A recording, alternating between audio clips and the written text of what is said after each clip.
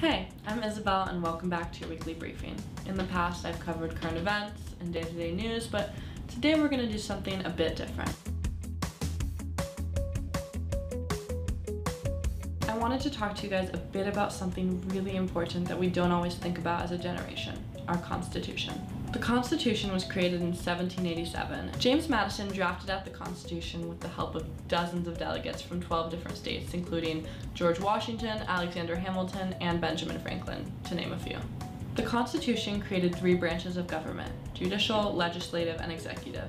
This created a system of checks and balances for the country. We live in a time with a lot of political turmoil, and I think it's really important to understand when we stand up for something what we're standing up for or what we're standing up against. For the first video in our series, I'm going to break down the first 10 amendments, otherwise known as the Bill of Rights, so we can really dig deeper and try to understand which are extremely relevant today and which are maybe more outdated. So, the Bill of Rights was created in 1791, which was essentially the first 10 amendments to the Constitution. An amendment is any sort of change or addition in the form of legislation made to the Constitution. It's very important that we have the ability to make these changes and add these laws because otherwise we can't move forward or grow as a country. The First Amendment, arguably the most well-known, consists of the freedom of speech, religion, press, assembly, and petition. This was a really groundbreaking one at the time because it came in an era where speaking out against political authority could lead to a death sentence. And it's really essentially what the American dream is built off of, and it's the values of America at their very core.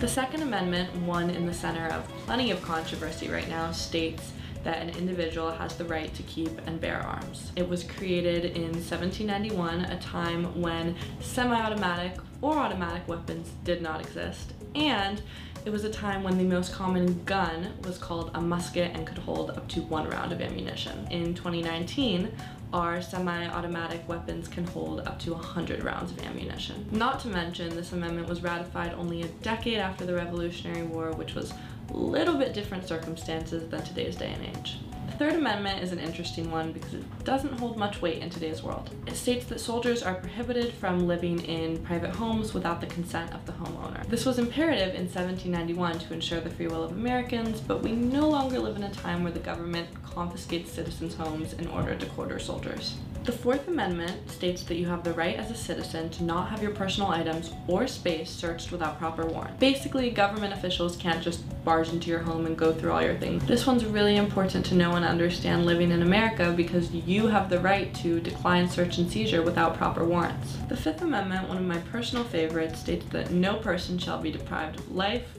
liberty, or property without due process of law. One really unique aspect about the Fifth is the ability to plead the Fifth. You have the ability to not answer any question on the grounds that you might incriminate yourself.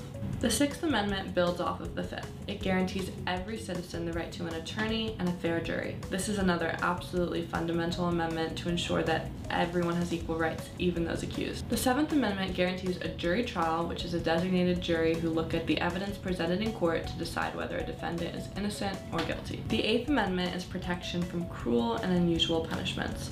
All punishments must be fair. Now, one particular situation which has led many people to question the Eighth Amendment is the death penalty.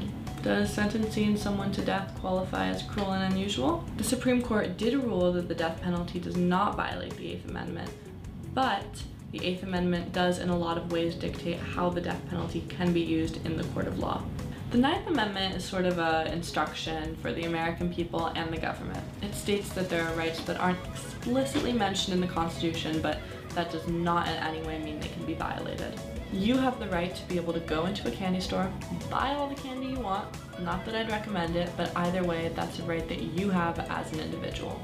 The 10th Amendment states that any powers not designated to the federal government in the Constitution are thereby placed in the hands of the people and the state. For example, traffic laws. Okay, so that was a lot. To refresh, the first 10 amendments of the Constitution were known as the Bill of Rights. They were enormous to the growth of America and to ensure that the Constitution was ever growing and ever changing, just as the country was.